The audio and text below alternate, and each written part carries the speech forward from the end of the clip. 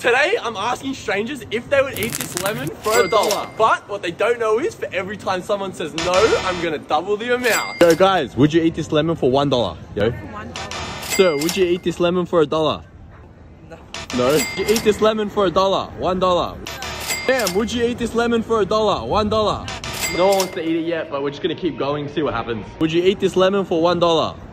Would you eat this lemon for $1? No. Would you eat this lemon for $1? Would you eat this lemon for $1? No. Would you eat this lemon for $1? At this point, when she grabbed her friend's arm, I got super excited for the answer, and I'm exhausted. Subscribe for part 2, and we'll see what we get to tomorrow.